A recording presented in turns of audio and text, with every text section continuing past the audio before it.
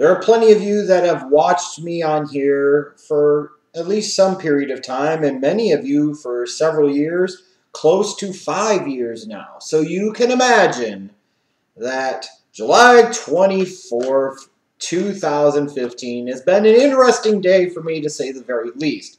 And for those of you wondering, yes, indeed. I have plenty to say on the topic of Hulk Hogan and his stupidity. You have to know, based off of what I've always said about the man, combined with who I am and who you know me to be, and kind of what I represent, you know I'll have plenty to say, and I will. And I promise you that's coming very, very soon. But before I talk about that in a video and compartmentalize that onto its own talking point, I thought there was something else that was really important to talk about too. It's really sad to me that the only attention that professional wrestling can ever get anymore, it seems like, is the negative attention. And granted, that's a reflection of our society. It's a reflection of the times. We gravitate to the epic fails. We gravitate to people doing dumb and stupid things, the negatives of the world. It's who we are as human beings. It's our nature. It's what we thrive off of. We'll sit there and talk about how we want to be positive and we want to think and talk about positive things, yet we always gravitate towards the negativity. Even the so-called positive people ultimately gravitate towards the negativity. And it's really sad that for professional wrestling, all the good things that it can be as an art form, as an entertainment genre, it literally seems like it takes somebody dying, somebody killing somebody, somebody getting arrested, or somebody saying or doing something incredibly stupid in order for professional wrestling to get any type of play in any way, shape, or form amongst the mainstream media. And that's sad. And it's sad that that's the only time a lot of times us as fans will talk about wrestling is from a negative standpoint. I feed into that, and you feed into that too, frankly. Again, it's kind of an indictment on our species, and it's an indictment on our society, and in particular on the media culture and social media culture of today. So I'm not that surprised to see the WWE acted swiftly and disposed of Terry Bollea, Hulk Hogan very, very quickly. This doesn't surprise me. This is something you would expect out of a corporation like the WWE because, especially at this point in time, in this nation's history, if you will, one thing you really don't want to be associated with is racism. That's not good for business. Usually I'll say the only bad press you can get is no press at all. Well, when you get bad press for racism and racist-ass things and discrimination, that kind of goes into the even worse press. That's really, really bad and not a category you want to get into. So the WWE is, of course, going to do their corporate things and try to spin this and try to make themselves look like they're with the times and they're all about this and they're all about equality and they're all about fair and equal chances for everybody. And I guess I've got to ask the question, I'm sure others have too, why is WWE bothered by Hulk Hogan's racism? Where is this fake outrage coming from? I don't get it. And for those of you that have watched WWE for years, you know the WWE's history when it comes to race and how they treat their non-white performers. And needless to say, the history isn't good.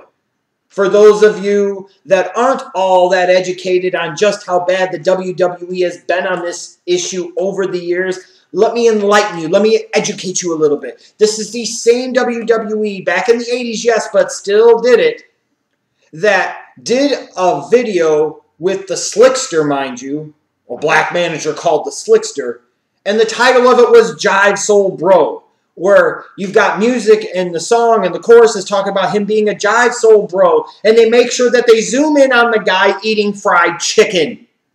This is the same WWF that decided to have Dusty Rhodes get a helper, a black woman, and name her Sapphire. If you're not understanding why that would be a bad thing, look it up. The internet is a great and wonderful place to get all types of information. This is the same WWF that at WrestleMania 6 decided it was okay for Roddy Piper to basically go out there in half blackface.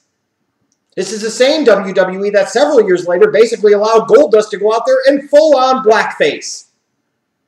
This is the same WWE that has a long story tradition of stereotypical characters, especially for their black performers. Not something that's just unique to black performers, because you could certainly focus on Hispanic and Asian wrestlers and how they've been treated by the WWE over the years, and that's an entirely different topic and it gives you plenty of content to talk about in a video. But in the heart of the matter here, let's look at some of the characters that the WWE has put out over the years. Men on a Mission. Oh, look, it's the black guys. They're dancing and they're shucking and jiving. And, of course, one of them's just got a fucking rap.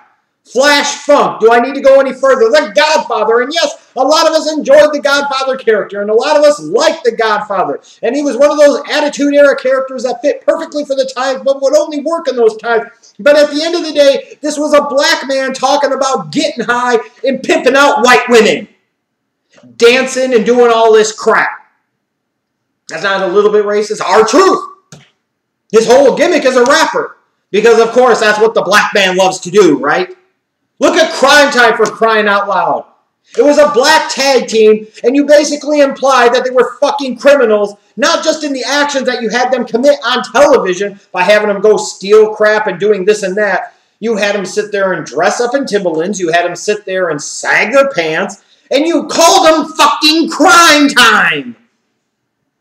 You had Brodus Clay be the Funkasaurus because, again, that's what we want them all to do because that's what they love to do, right? And even now, you look at the current WWE product.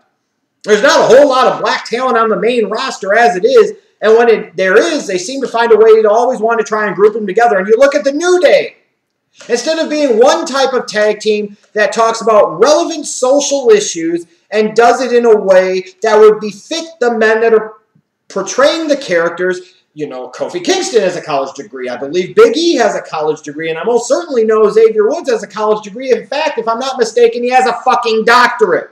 So instead of them having to be the new age 21st century black man trying to shatter all types of stereotypes, we have them be a fucking black preacher group. I can just imagine Vince and Kevin Dunn eating carrots backstage, beating off to the thought of this shit. And even the primetime players, yeah, they got over. Yeah, people like them. But at the end of the day, it's another shuck and jive dance group. That's exactly what the fuck they are. So their characters, for so many of these black performers throughout their history, have so many racist and prejudicial and stereotypical type of connotations to them that it floors me that the WWE all of a sudden now in 2015 magically is bothered by racism. Oh, we believe in providing opportunities to all types of performers. Is that fucking so? Because if we dig a little deeper, we can look even more at the history of your company. I was just reminded today, as a matter of fact, when it came to Triple H and Booker T and their feud in 2003, I remember the part of Triple H basically implying that somebody like Booker T should never be the World Heavyweight Champion, knowing goddamn good and well what the fuck that meant. This is the same Triple H that told Booker T to get his nappy head out of the ring. His nappy head. But since he was banging the boss's daughter, we'll just let that go because that was a good fucking idea, right? Right? Right? This is the same WWE that decided to give Shelton Benjamin a mama. And not just any mama, but a mama that's going to fulfill so many types of stereotypes that, again, has Kevin Dunn chopping down on freaking carrots and Vince McMahon beating off the bodybuilder pictures. This is the same WWE that has a flat-out, basically open, overt, everybody knows it, everybody understands it, racist, and Michael PSA's at the very top of the creative ladder, to at one point in time, he basically said to Mark Henry that he was more black than Mark Henry was. But he didn't use the black word, if you get my drift. The same Mark Henry that they were basically trying to call the silverback at one point in time. Silverback, monkey, you get the fucking point. But again, this is a company that is outraged by racism and doesn't stand for it, and it bothers them. Get the fuck out of here. The same WWE that fired Alberto Del Rio because he got pissed and decked somebody that repeatedly used racist and stereotypical slurs towards him. They didn't fire the offender. They didn't fire the guy that said the shit. They fired the guy that retaliated, the guy who was the victim of the racist treatment in Alberto Del Rio. And above all else, We're pissed off about what Hulk Hogan says, and we're bothered by the racism and what he said. And we're going to sit there and try and wipe him from the WWE history books as much as we possibly can. Oh, look at Andre the Giant tripped over a banana peel at WrestleMania 3. Ultimate Warrior pinned the Invisible Man at WrestleMania 6. Bret Hart didn't have anybody run in to beat Yokozuna for the title at WrestleMania 9. The Rock sat there and fought The Rock at WrestleMania 18. We're trying to sit there and wipe them completely from the record books, wipe them completely from your website, any mentions of them and anything else, take them from Tough Enough and every damn thing else, fire them from your fucking company. But this is the same company that at one point in time put the CEO and the chairman of the board, Vincent K. McMahon, on television, to which he said, "Keep it up, you get the point." So when Hulk Hogan says racist crap, we're going to fire him. When the CEO and chairman of the board says it on national television, not at the end of a sexcapade that happens to be recorded, but on live television with pre-thought to it, with malice in it, he went out there and did it even though everybody's telling him, don't fucking do it, he did it anyways. But it's Hulk Hogan that deserves to be wiped from the record books and basically be given the Benoit treatment. So the freaking owner of the company can say this shit on national television, but we're not bothered by that. We don't try to wipe him from the record books. Instead, we try to sit there and wipe Hulk Hogan from the record books. And what's astounding about this is what Hulk Hogan said is the WWE reality. You'll see idiots on Twitter talking about how smart the WWE is, distancing themselves from Hogan and getting out in front of this. No, they're not. You fucking morons. This is the WWE reality.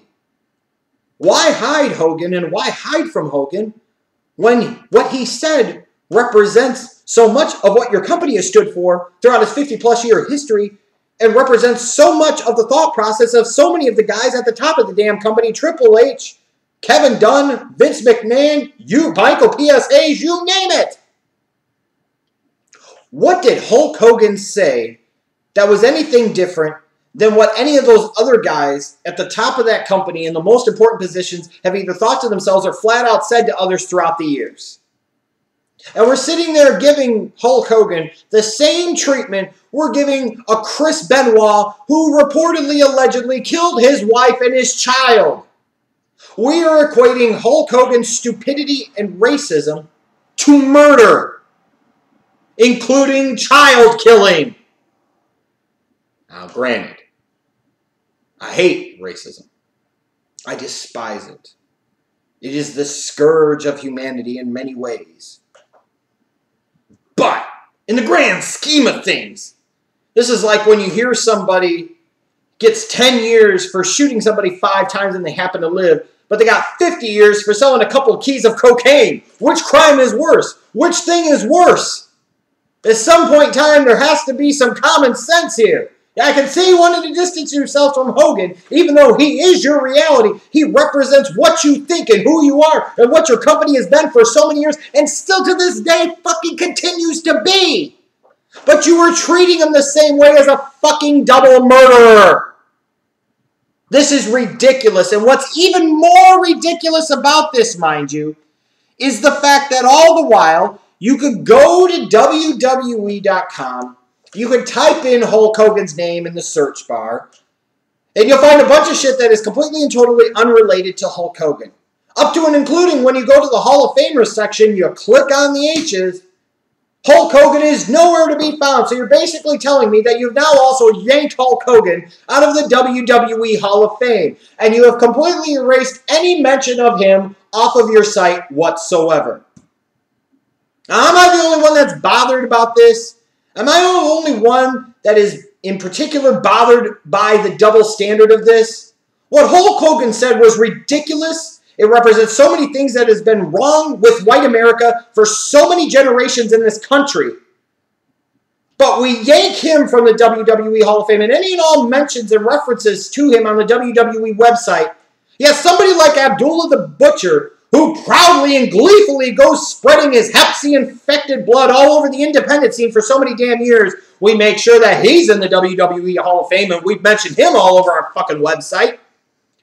We sit there and celebrate Pat Patterson like he's some great freaking icon to worship, all the while knowing his history of sexual harassment to office workers, to the talents. Imagine how many careers he's potentially ruined because they wouldn't fucking pony up and mount up and get on the Pat Pee-Pee and the French tickler and do the bad thing. Not to mention all the reports of maybe perhaps taking some liberties with ring boys. But there, wouldn't you know, they have Pat Patterson Appreciation Day. We've got him in the WWE Hall of Fame. We've got him all over Legends House. We're celebrating him coming out and all of this other bullshit. He's in the WWE Hall of Fame. You can find all types of mentions of Jimmy Superfly Snuka on the WWE Hall of Fame site and on the WWE.com website as well. Even though most people, I think, of logical, sound mind and perhaps body pretty much believe that Jimmy Superfly Snuka killed his girlfriend over 30 years ago in a roid rage event, to the point where the WWE pretty much was complicit with covering up this fact. All these years later. Yet Superfly Jimmy Snuka is not somebody that we ostracize. He's not somebody that we wipe from the record books. We celebrate him. We talk about his legacy. And we keep his fucking picture on the WWE.com website in the Hall of Fame section. You just inducted Arnold Schwarzenegger into the celebrity wing. The same Arnold Schwarzenegger that's a known womanizer and adulterer. Oh, that's such a great example. The same WWE that celebrates Mike Tyson. And yeah, on the one hand, Mike Tyson is many things that are cool and everything else. But Mike Tyson's had some demons. He's had some issues. And he's done some bad, horrible, disgusting fucking things. This is the same Mike Tyson that has gone off at so many reporters over the years with just horrible, offensive language, talking about he's going to eat people's children and everything else. He's bitten a man's fucking ear. And oh, by the way, he served 5 years in prison for a rape conviction. But yet when it comes to Mike Tyson, we gloss over all of that. We ignore all of that because he helped usher in the Attitude Era. And he was a part of so many important things in 1998. So Hulk Hogan's a racist? Bad. Mike Tyson, rapist? Good. Hulk Hogan uses the N-word? Bad. Mike Tyson doesn't understand the meaning of the N-word? No. Good. Excuse the fuck out of me. And then when it comes to racism, if we're going to keep it in an apples-to-apples fucking category, if you will, again, I will emphasize, what Hulk Hogan said was ridiculous. What Hulk Hogan said was atrocious. What Hulk Hogan says, again, to me, represents so many ills of what white society has felt for generations. And while progress has been made, there is obviously still a lot of fucking work to do. But we are going to demonize Hulk Hogan. We are going to vilify Hulk Hogan. And we are going to try and erase Hulk Hogan from any and all mentions on anything WWE related, basically treating him like he killed his wife and his freaking kid. Yet all the while, wouldn't you know, when you go to WWE.com and you search Donald Trump, page after page after page of Donald Trump mentions, wouldn't you know, when you go to the H's on the Hall of Fame section, there's no Hulk Hogan. But goddamn, when you go to the D section, there's this bad hair, there's this suit. It's Donald J. fucking Trump.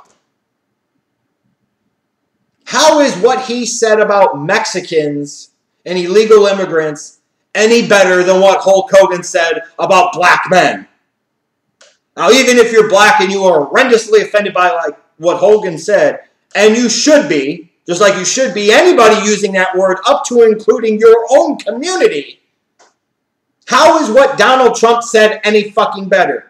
You don't see WWE erasing any and all mention of Donald Trump. You don't see the WWE coming out against Donald Trump and everything he's fucking said and all the racist shit that's come out of his diarrhea hole. So Donald Trump's racism is okay, but Hulk Hogan's is not. Well, excuse the fuck out of me, but that's hypocrisy to the highest degree. Not to mention all these other people I've mentioned that have done all these other bad things. I'm not expecting them to be saints, but at the end of the day, Jesus Christ. Why all of a sudden now is WWE so bothered by Hulk Hogan's racism? Maybe it's because they understand when it comes to the history of the business, it comes to the history of that company. The number one name that people will associate with that company, no matter what any of you want to say and live in your fantasy world and believe, at the end of the day is Hulk Hogan. And Hulk Hogan gets searches. Hulk Hogan gets mentions. Hulk Hogan trends more than anybody else currently or formerly in that damn company throughout its entire history. So they tried to get out on front of it, and all the while to me, they made themselves look like jackasses. Because everything that Hogan said is the WWE reality. Ask the black performers that have the courage after they've been future endeavored because they sat there and got buried and mistreated and given shitty characters and shitty gimmicks and shitty opportunities, what they think about it. Hogan said so many things that the people at the top of the WWE believe. They live through. They believe in. And all the while, we'll ostracize him, we'll demonize and vilify him, and try to Benoit his ass out of the WWE, but we'll celebrate Donald J. fucking Trump, who continues to say hateful, ridiculous freaking things on the presidential campaign trail. Vince, just because he's a Republican doesn't make him a good guy, right? If he was a Democrat, just because he's a Democrat doesn't make him a good fucking guy, okay? But the worst thing of all about this, again, is I can't figure out why the WWE is so bothered by Hulk Hogan's racism and what he said.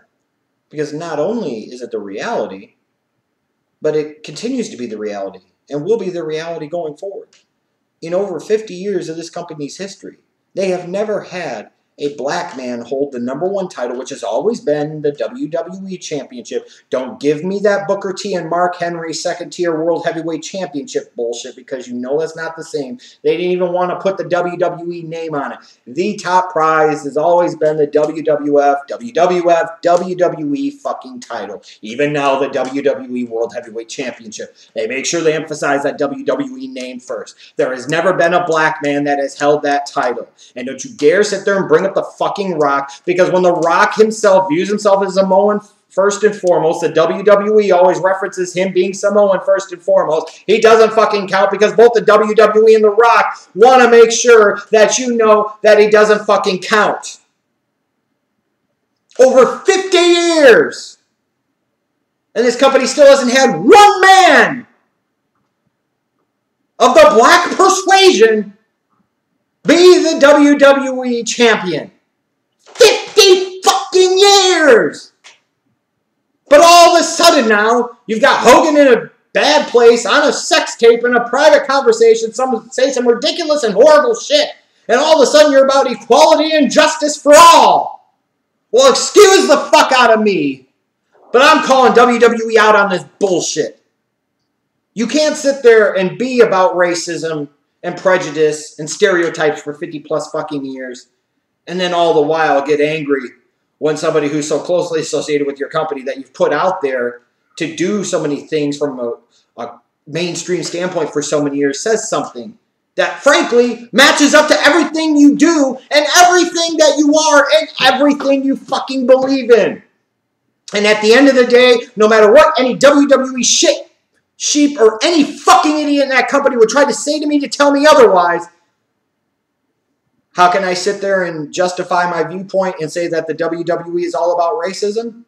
Well, like I said, go to WWE.com, enter Donald Trump into the search. Then after you see all the mentions, page after page after page, go click on that Hall of Fame page, and there's his racist ass loud and proud. WWE is full of shit. And while Hogan deserves shit, and I'm not going to defend him on it, I hope the WWE gets a lot of shit for this too. And I hope that one major thing that comes out of this is yet another awakening for people to where they can finally have the courage to acknowledge just how bad the WWE has been on this over the years. And maybe this would be a wake-up call to the mainstream to focus more on the WWE on this. In an era, in a time, in a place where black athletes dominate the NBA, where black athletes dominate in certain respects in the NFL, in an era where there are more black baseball stars at a time where participation by black athletes is at a damn near all-time low, and in a sport like hockey They have more black stars than the freaking WWE. If any positive can come out of this, it's I hope that the mainstream media catches on to this and would actually do some fucking I don't know journalism and put the WWE's fucking nuts in the ringer and put their feet to the fucking fire because they deserve it. Fucking cowards. Don't sit there and run from Hogan. If anything, you should make him the poster child. Because he is everything you have ever been. He is everything you are. He's everything that you will continue to be and everything that you believe in.